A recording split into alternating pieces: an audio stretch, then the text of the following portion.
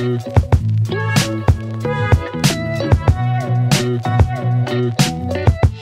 welcome back to the Gilbertson Aero Factory. Today is Wednesday, the 19th of February, 2025. Since the last time you have seen me here in the shop, you haven't missed anything. The only thing that I did was I drilled out one rivet on the aileron push tube so that it would be ready for the Cherry Max rivets when they arrive. And what I've been doing with respect to building an airplane for the last week and a half is waiting for parts to arrive.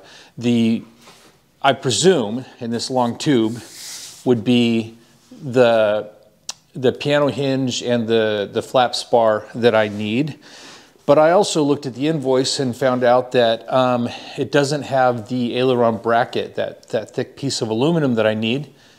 When I ordered this stuff, I couldn't just select it, make a selection and put it in my cart and pay for it. It says call to order. So I had to speak to somebody there. And when I ordered an FL706B, a flap 706B part, what was typed in was an F706B. So instead of sending me the flap bracket that I need to complete that flap, I've got a fuselage bulkhead that needs to be returned. So I reordered the correct piece that should have come in the first place. It's been a week since I ordered that and the Cherry Max rivets that I need, because the Cherry Max rivets have been on back order for over a month now with Aircraft Spruce. And for a week, there's been no movement on my order. It just says shipment pending or preparing shipment. So I spent about 20 minutes on hold with fans today and wasn't able to get through. And when I'm done recording this intro, I'll try that again so we can get moving. Here in the shop today, oh, you can also see I've got some West System stuff over here. So getting ready to start doing fiberglass stuff, but it is really cold here in the Gilbertson Aero Factory. It's 26 degrees out there and it's like maybe 40 here in the garage. So I might do a little bit of unboxing and then find a project that I can do inside. Anyways, that's probably enough about my complaining about things that are beyond my control. There's no point in doing that. So let's build an airplane. Well, friends, it has been a while since I have put out a video, obviously, and I'm still here. But it has been going slowly for a number of reasons. The work that occurs here in this video isn't that interesting necessarily, so we'll be able to talk about all of that other stuff. Obviously, unboxing here.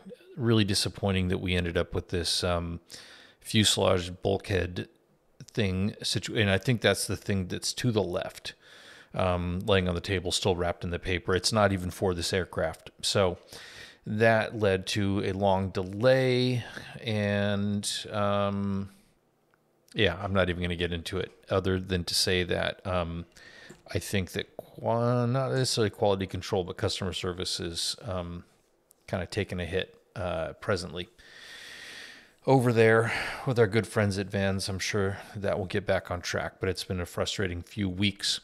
So what I decided to do on this day was to get into the Fly LEDs, or the Flyleds, or however you want to pronounce it.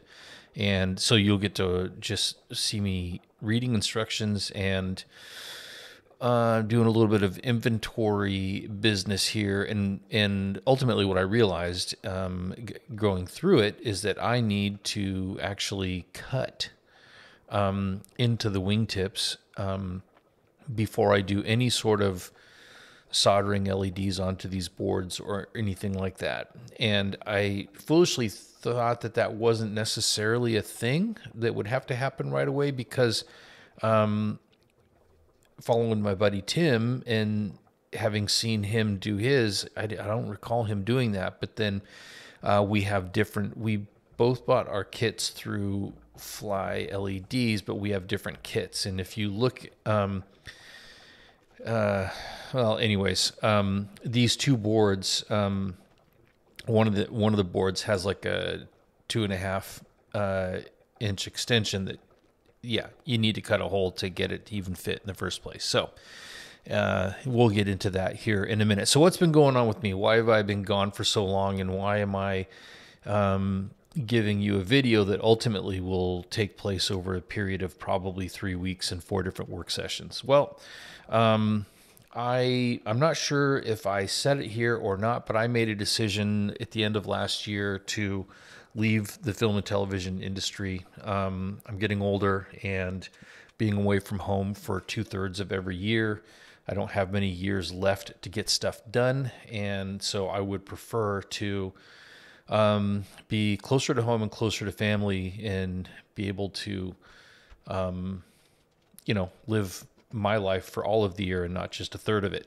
Therefore, I have been working diligently to grow my other business, which, if I haven't mentioned it, I think I probably have, but 4 years ago, I started a bookkeeping company, and I capped the size to make it manageable enough that I could handle it when I was away working.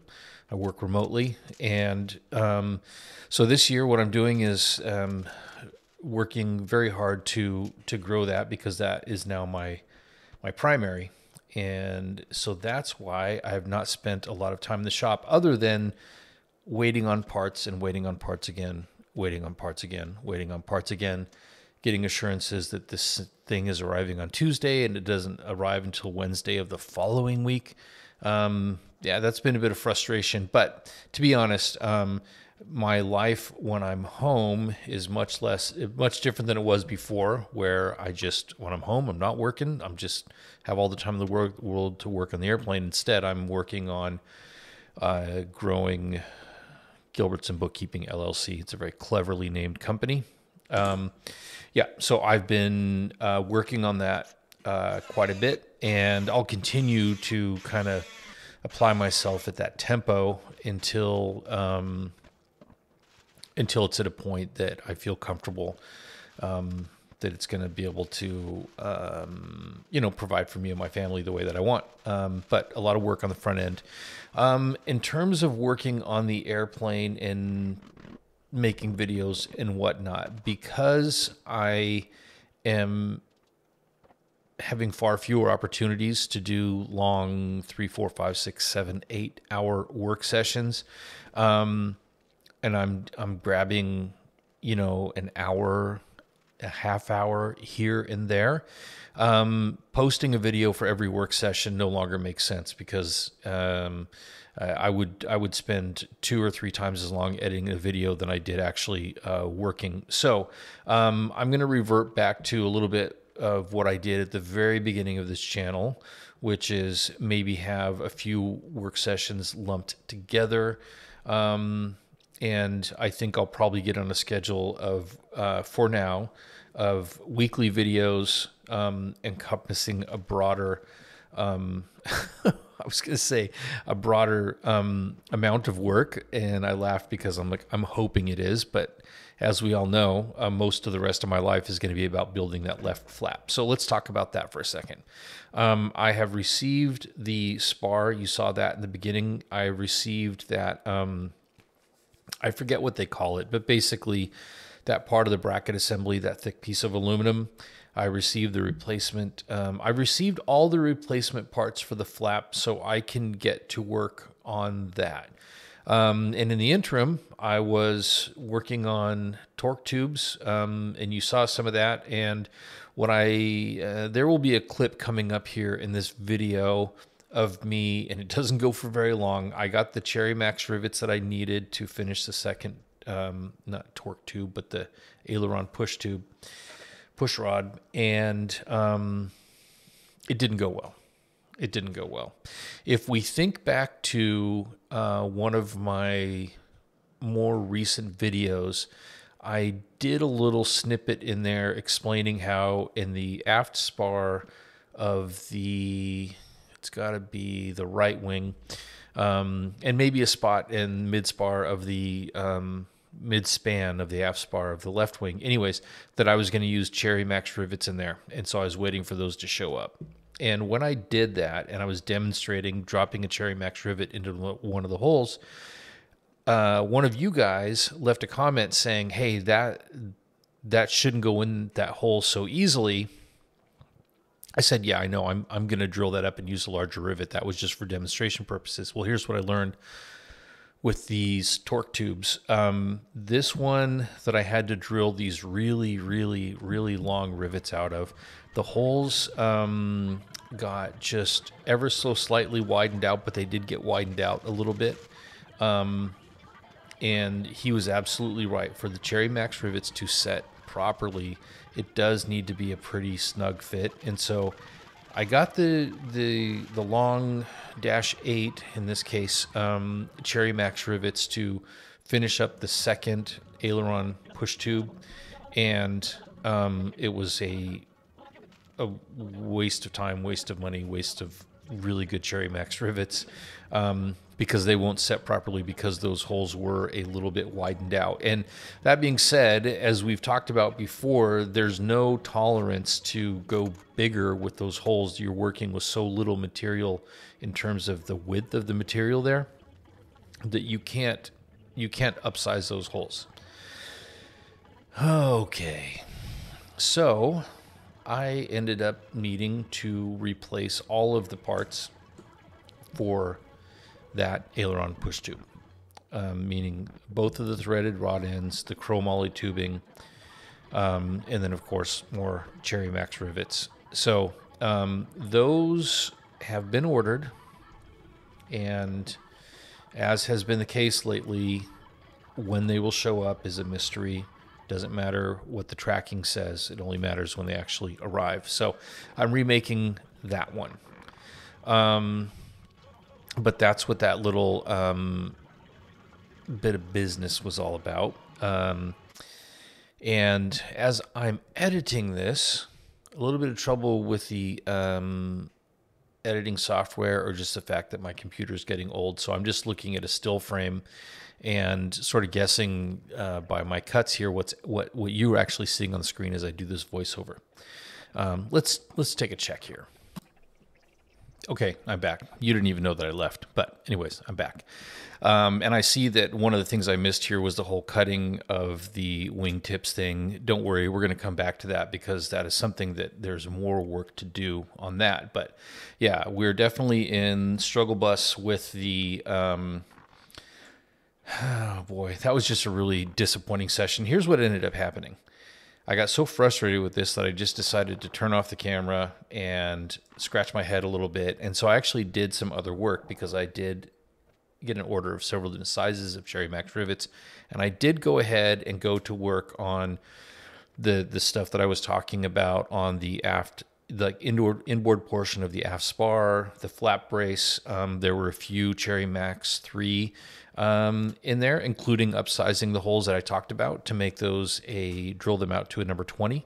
Those all went in brilliantly, and coming up here in a second, I'll show you a photo of that. And also, if you recall, because I did something out of sequence, I ended up having to remove one of the aileron, the inboard aileron bracket. That has to be rebuilt. And so those parts are coming in the next little shipment of stuff. So, yeah, here you can see the 1, 2, 3 Cherry Max rivets that I put there. And so that all went swimmingly. Thank goodness. I need a win. So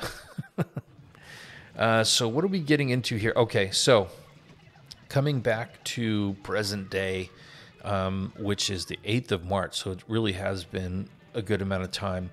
Those printed circuit boards for the Fly LEDs, they need to be shaped, I guess. They need to be fitted to the where they are going to live in the wingtips. And as you saw earlier, I had to lay down a template, line it out, and make some cuts there. And I didn't go back into the shaping of them because I was busy doing other stuff, and all that sanding and cutting and whatever with fiberglass is pretty messy. But I came back to it today and got them all fitted up. It is a little unnerving to take.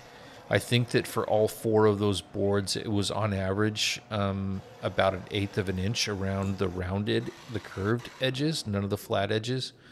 And I think that when we get to the end here, I'll show you a little vertical video of how I had to sort of adjust one of the cuts that I made to accommodate the board the right way. So this is a little, it's kind of interesting for me. It's a project that I'm looking forward to putting these together. In more than 30 years ago, in the Marine Corps, I made my living doing this kind of stuff, but I haven't done it since then. So it will be kind of relearning soldering and all that stuff all over again. But the amount of work involved in getting these boards formed and fitted to the wingtip before I go into soldering, yeah, I don't think that they're damaged in any way, but yeah, I did a fair bit of work on them. So I'm anxious to get into actually putting them together. So here's what's next on my building agenda. Get these fly LEDs just soldered together, put together in whatever manner they need to be, and then put them on the shelf. Finish up the left flap, although I don't know if that's going to be the very next thing I do, because I still do have those fuel tank leaks that I need to address, and I bought at the time a fresh batch of Pro Seal because my old Pro Seal had long since expired, and if I wait too much longer, this Pro Seal will expire too. So I think that before I get into finishing up that left flap, I'll put those parts on the shelf and just go fix those leaks in the tank, and then we can all resume our lives, get on with it. Saw Tim today.